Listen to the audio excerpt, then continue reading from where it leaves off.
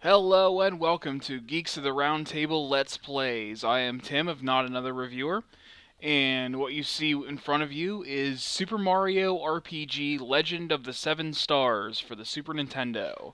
We're going to do something a little different this time around. Me and several of the other geeks recorded a podcast together like a month ago, I think, and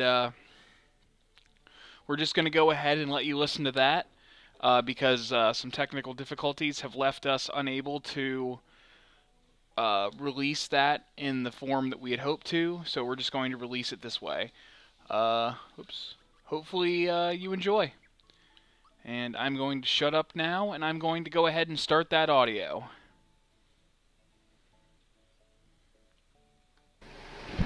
Alright, we're going to finally get this podcast on the road in 3, 2, Wait, 1. wait, hold on a second. No, I'm just kidding.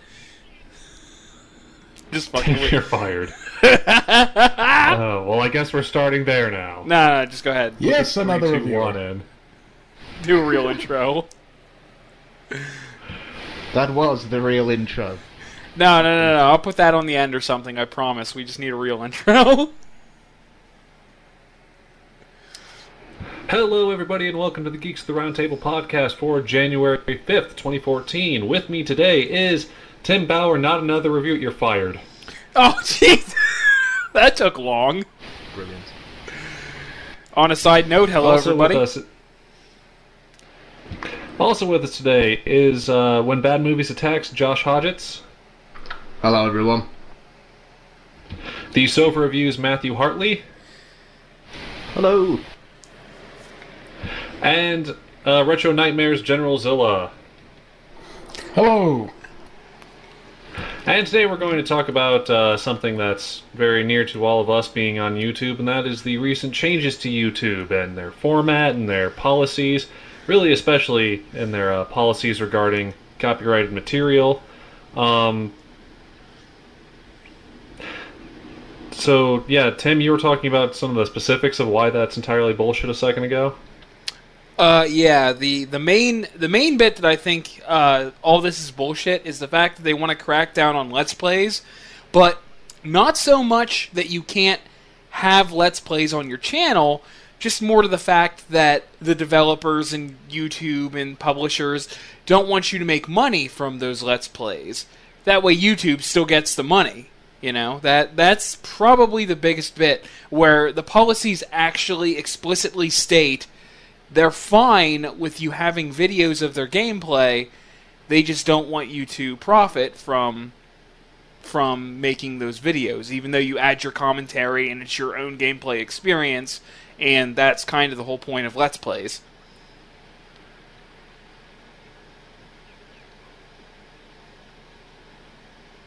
And you think it'd be almost like free advertising from the games, because if you go by the logic that, you know, oh, if somebody's watched someone else play this game, now they're not going to go buy the game. Like, that's completely insane. Oh, that has nothing to do with it. A lot of the times, though, on that vein, there are people that will, you know, do a Let's Play or review the game and give it a very negative review, and then out come the copyright strikes to take the videos down, where, you know, developers don't realize that there are people out there who, if they know a game is bad, that makes them want to get it even more. I have a section of my collection that is just specifically games that I know other people hate, and I absolutely hate, and I love having them, you know? Come on, game designers, what were you thinking? I mean, the whole... Not only that, but, No, go ahead, Matt. I've been talking too much already. Matt, go. yeah, so, but not only that, there's also the case where games will be developed when the publisher, even if it's a loved game or a game that might garner some attention for an interesting idea, and especially if it's a smaller publisher, like with the recent Gary's incident, I think it's called, people are just going to look at you with disgust when you take down something, especially if it's by a beloved critic or someone that's well known. It's going to just cause negative backlash. I mean, when Sega started taking down videos like a year ago or something, Shining Force 3 videos, people went against them because although they would generally like Sega, people tend to be on their side. Because they were doing this douchey action, people immediately turned on them and called them out for it. I'd just like to add that it isn't actually the game developers that have a problem with this, not like Sony, Microsoft, Nintendo. It's actually the false claims behind it, which is the problem. People such as like Nerdcubed, who have been hit by Valve, saying that he did a Let's Play on Portal 2, and they said that he got a claim saying that this had copyright ID from Valve, and he went and contacted Valve, and they said, we did not make the claim, we don't have anything, we don't have any problems with people making YouTube videos about our game, so this claim come out of nowhere. But the way YouTube's set up now, that if there is a claim, you have to wait 4 weeks, and in those 4 weeks they can discuss it, but if they don't get a response within 4 weeks, then the ad revenue goes back to you. But for those 4 weeks that the video's up, the author doesn't earn a single penny from it. So if you really wanted to screw somebody over, you could just keep content in ID every single video they make for a month, and then for nearly a month solid, they won't earn a single penny from any of their hard work. That's the problem with YouTube at the moment.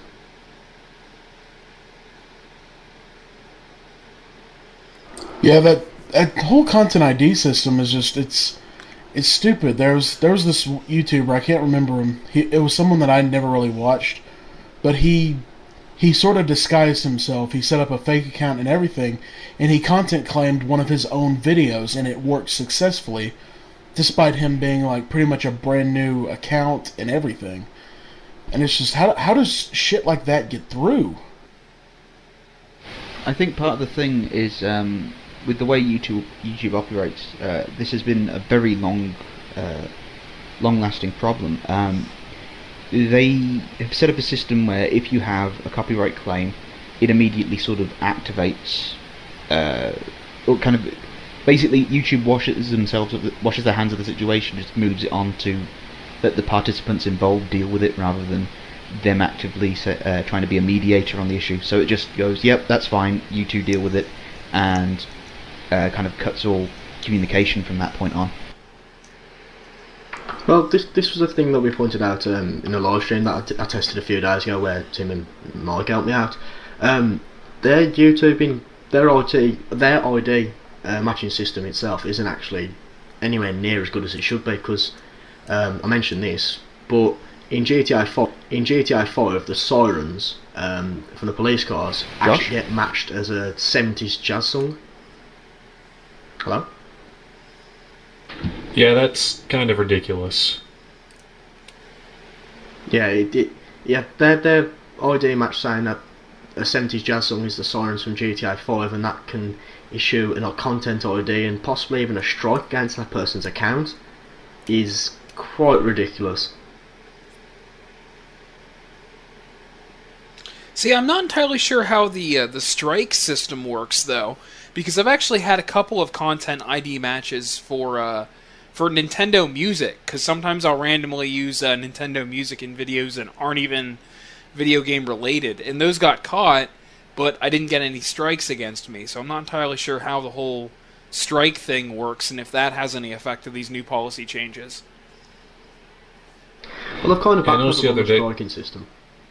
Go ahead, Josh. Yeah. Okay, I was just gonna say that I noticed the other day when I was going through my system settings, because I had to make the account that's not just my Google Plus account verified for longer videos. It just said that I wasn't in good standing with Content ID match strikes. I don't know what that means or what it affects, but apparently I'm just not in good standing with that.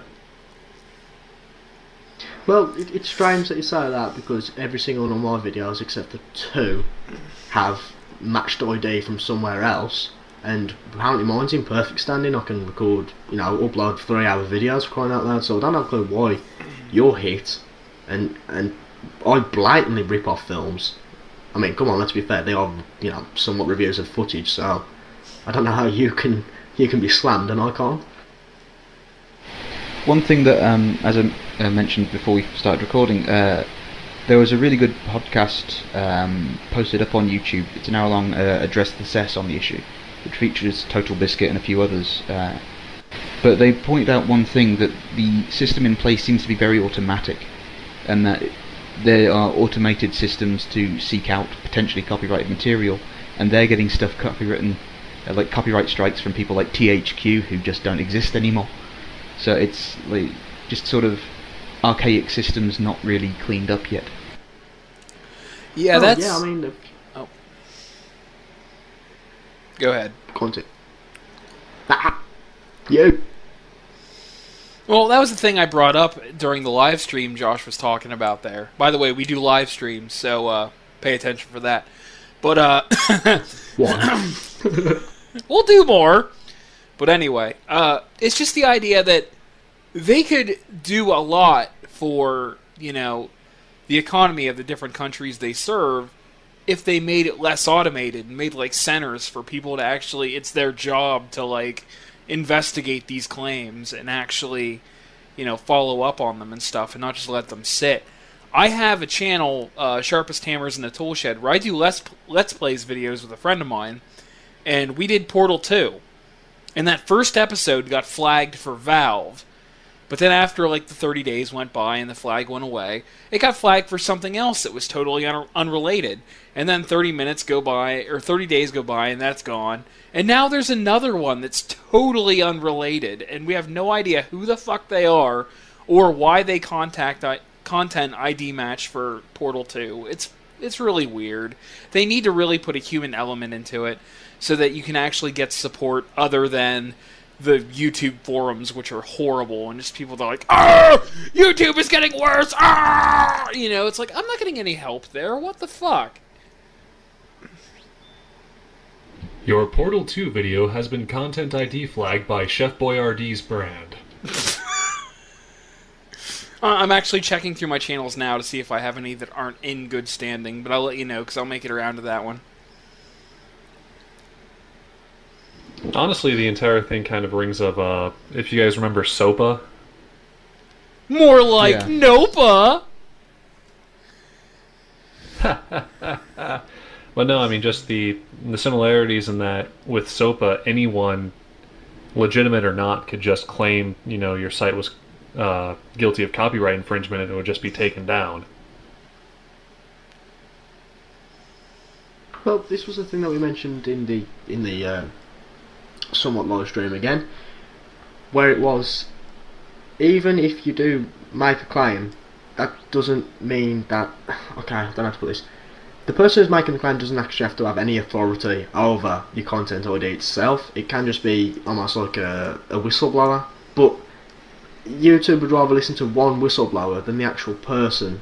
And it makes no sense. This is why when Tim brought up about there being a centre. I mean, obviously there's that much content being uploaded every single day that it's impossible to monitor it all. But if they have, say, 200 claims a day, that's something that a team of 10 people probably could do. It's just ridiculous on YouTube's behalf to spend so much money on their servers, and Google bought them out, so they haven't got any spare, you know, they've surely got some spare change lying around, so just invest in a few people, crying out loud. I don't know if it would work. I mean, again, going back to the address the cess thing, one of the things they brought up is, I forget what it is, but something like for every second, or for every minute or something, 3 hours of content is uploaded, or something ridiculous like that. So it is actually a huge database of information, and these automated things sifting through it all for any little nitpick it can find. I do wonder if maybe they've just built themselves this super complex web of legal conundrums that they just don't want to get involved in. Well, let me put it to you this way, and here's how flawed the system really is. I did a video on one of my channels, Ramblings of a Mad Bro, that I don't do that anymore, and this was one of the reasons why I got pretty discouraged by this. But I was bitching about Metallica, and I made a joke near the end of the video where I said, you know, Metallica complains about being a band that makes music and people download their music and oh no, they can't, you know, they don't make enough money, even though they obviously do, you know, and it's just really the thing to blame is their ever lowering record sales because they suck these days. But I put in like a 14-second long like rendition of the theme song of the thing, where I showed a music video of me playing the theme song of Ramblings of a Mad Bro, except playing the actual instruments and stuff. Both the Return trailer and the Metallica video got flagged, even though they were definitely not Metallica songs. But that's who I got flagged by, was, Metallica's representation. Like, I ripped off one of their songs or some shit.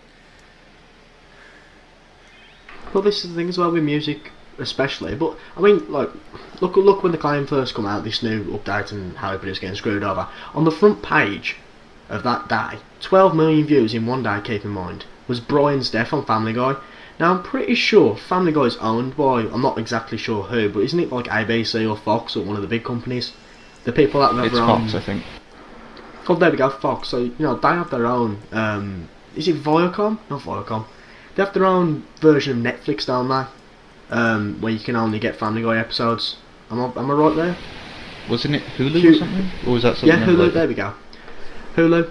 I mean, if you put a Family Guy soundtrack in there, Hulu will flag that shit like nothing. But yet this video was up there, sitting at 12 million views on a user who had like 5 videos, like 300 subscribers, and 2 of his videos were Minecraft Let's Play. You know what I mean? It's like, clearly you didn't make that, so how is that video still out there? So YouTube clearly let that slide just so they can make a few quid. Is it monetized? A few days later. Is it monetized? I imagine, I'm pretty sure it was, but I don't know who the ad revenue was going to. If it was either the actual claimee or the user, which I highly doubt. But either way, YouTube's taking their cut. If it showed an ad before it or an ad on the screen, it was monetized on the video itself. It was monetized by the user. But if ads appeared next to the video or anywhere else on the screen, it was YouTube. So how could this video be allowed there? I mean, the reason why I had to cancel my old account was because I uploaded some Freddy Got Fingered footage. That only had like literally about 5 seconds of footage in there, and that got flagged, and I got a strike against me, which means I couldn't upload longer videos, and that account was a mess anyway. But for that to do that, and then you Google. Your YouTube Freddy Got Finger footage now, you can get it anywhere. There's no ads, you just go straight onto it, and it makes no sense.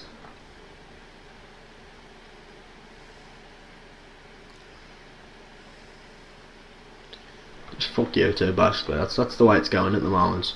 It's discouraging. And yes, we're all aware of the irony that we are ranting about YouTube while using YouTube to post said rant. Yeah, I mean, it's providing this doesn't get flagged, I guess. Oh, okay, here it is. The mysterious company that I was telling you about. Because first, this video got flagged by Valve. And then that claim got released. And then you're not going to believe this bit. But then, there was a content match with EA. But that got released. So you would think it'd stop right there at EA. But no, that got released. Then, Discovery Digital Media got a hold of it next. Okay, I don't know who the fuck they are. Well, I mean, you kind of expect EA to just be dicks in any situation. EA, yes. Another thing I heard as well was sometimes like specifically with music, it might not even be the original people that made the music that flags them. It could be someone that holds the license to the music that flags them after the person was originally given permission by the band or something. From what I remember, I think I remember one of Spoonie's videos was flagged because he used because of the theme tune he uses, even though he had direct permission from the band to use that theme tune, and it wasn't the band that flagged them. YouTube just silenced his videos. Yeah, I remember that because he has like written permission from the band to use their track as his theme song, but YouTube still just took it down. I think I found another bit of goofiness too. Like we played The Legend of Zelda for an episode, and that got flagged for the audio, but I play Metroid Fusion, and we did Metroid Fusion in another series, and it didn't get touched. It's like, now, don't you think the newer intellectual properties of Nintendo should be guarded more than the classic ones? Because both of them that I got flagged for the audio were either Super Mario Brothers, the original, or Zelda, the original. But everything else is left alone. It's possible that it was they were targeting specific things that they are making products based on. So, going with Zelda and Mario, they've had albums released for recent games, or they've had compilation albums for their anniversaries, whereas Metroid hasn't had a game in a few years, and they kind of seem to not want to really acknowledge Metroid's existence that much. Hey, they did in 3D Land. Or not 3D Land, Nintendo Land. True, but more specifically that they're not really doing anything to celebrate Metroid or releasing any new games with albums attached, so they might not really be as interested in trying to make copyright claims on any videos involving their work on that series, whereas Zelda and such are having recent games and albums released and such, so they might be. It might be a very targeted thing, is all I'm trying to say. Kind of like what Sega did with the Shining Force thing. I just had to Google something quickly. I just wanted to make sure that what I was reading was correct. Mike Biffle created a game called Thomas Was Alone, if anybody's ever heard of that. And according to his Twitter, he's pissed off with a place called Indie Music because they've put claims against his game that he made on his YouTube account. So I guess the question there arises. Yeah. But I guess the question there arises: did he make the music, or did he sample music or something? I should point out, I'm not trying to defend YouTube or the people making claims. I'm just trying to try to explain things as best as I can see them. Because honestly, this does seem like a mess that needs to be fixed badly. That honestly is a fair question too, because if he composed the music, then yeah. But if he just appropriated the music, then there might be a thing there. It's more like oh shit, can't remember his name. Creator of Minecraft, what's his name? Fuck. Notch Pearson. Yeah, it's basically like Notch uploading a Let's Play on his own game and getting a claim against somebody else. Because Mike Biffle apparently is the sole developer of Thomas Was Alone. So unless he contracted out the music to somewhere else just for the game, I can't imagine why he's being stung.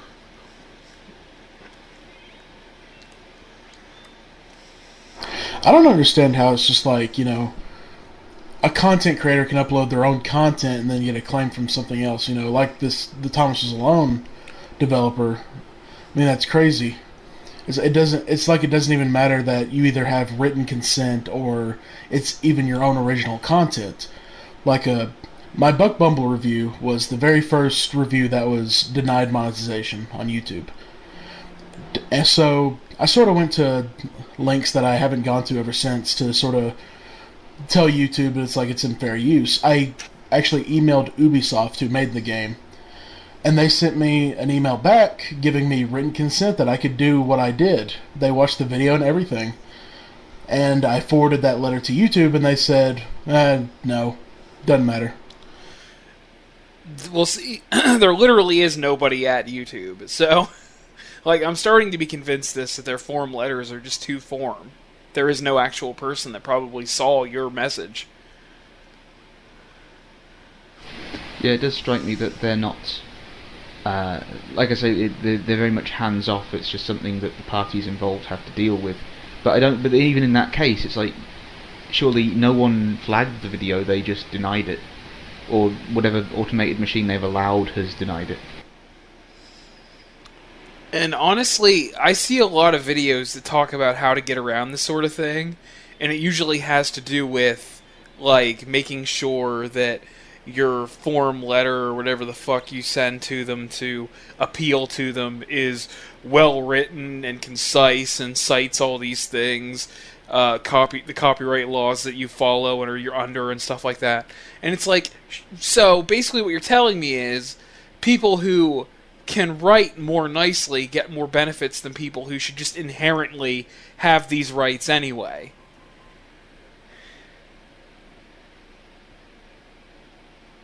It reminds me of an old thing where it's not what you can do or what you know, it's that you talk with the right accent and you dress in the right clothes.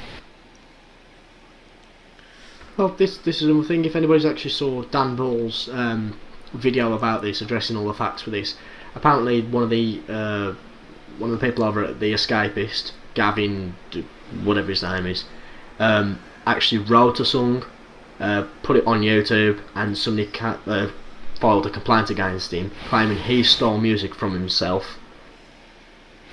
Miracle of Sound guy. Yes, that's him. Yeah, I remember hearing about that. I actually think it worked differently. He put the music on his YouTube site, I think, and he made it for The Escapist. The Escapist put it on their YouTube thing, and then I think The Escapist one got flagged, even though it wasn't by him. It was really weird from what I remember.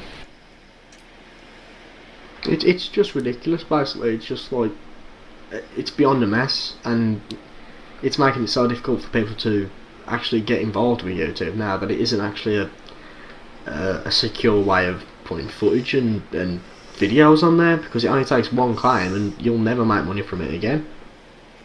I think it does make me wonder what... Sorry, go on. Now you go first. Okay, I mean, one thing I remember, is everyone here familiar with the YouTuber called Thunderfoot? Nope. No. Nope. Basically, he made scientific videos that went against creationists, pointing out the failures in their arguments, and he specifically went after one guy called Venom Fang X, who then turned around and discovered the false DMCA action you can make. Not that it's actually called false DMCA, but he was DMCAing work. But this eventually did lead to legal action, because doing a false DMCA is perjury. But I'm not sure how that works with these big companies and so on with fair use, because I don't know how... There's this like grey area where they can get away with this because YouTube lets them, but at the same time they might be claiming what they might be doing is illegal, but then what they're saying is what we're doing might be illegal as well. So it's confusing, because to me anyway, YouTube hasn't defined its own terms in that regard. Well, basically, it's the idea that there is a set law for how copyright is handled. But the problem is YouTube is international, so there's different copyright laws in every country. And basically what YouTube says is, well, here's our policy, and it has a little bit from every piece of copyright law. That way we're covered no matter where we are. We have just enough protection for each country that there can't be any complications with how the laws are interpreted anywhere, because we have an amalgamation of everything so that it covers our ass for any reason, which basically means as soon as there's a content dispute, they are no longer involved. It's all about litigation and lawyers, which basically, if somebody has a falsified content match against you, but they're a large corporation that can afford lawyers and litigation, they can drag it out until you can no longer afford to countersue. So basically, it's over, it's done, and you're broke. Well, on that note, somebody name one user who's willing to spend upwards of 10, 20 grand defending a video over court, because if they make a claim and they say, right, we'll go to court, who's going to stand up to them? Not a single person will.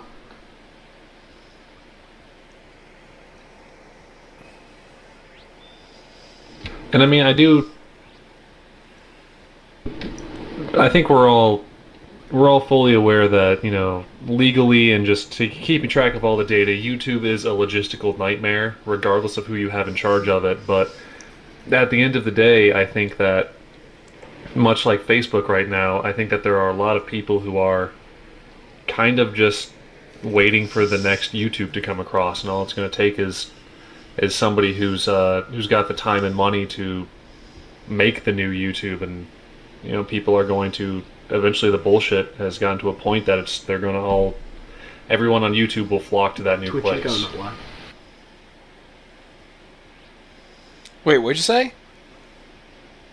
I said Twitch is going that way. It seems to be literally a way that you can stream stuff, still get ad revenue, and there's very little chance you can get pulled down. But even then, they're going to be subject to the same pressures as time goes on. It's one of those things where there have been alternatives, and they've come up and they've come and gone as time's gone.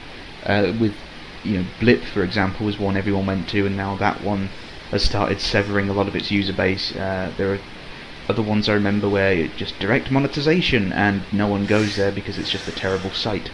So it's got to be a site that works in how YouTube works as a search engine, but also is user friendly as well in the way that YouTube used to be, at least 8 years ago. I tell you what's quite funny about that Vimeo. Their admins got told to clean up and, quality content only basically, and they laughed and openly mocked people who were uploading video game footage. So their admins were just basically laughing in the face of users, and now they're fucked. So who's laughing now, Vimeo? Me.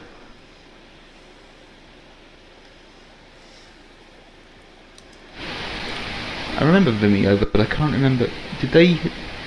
I seem to remember watching Ulysses 31 on there, or Veo. I can't remember which. But that's always been the thing. There's always going to be alternatives. Like Dailymotion is another one, but Dailymotion just doesn't really seem very good. I'm not entirely sure what kind of happens with it, but it seems more corporate than YouTube. I see what you mean. All I know is I think another thing is, and even with this video, with like us, YouTube is a nightmare to even get noticed in too. Like, unless you already have 50,000 views, you're not making it to the front page anytime soon.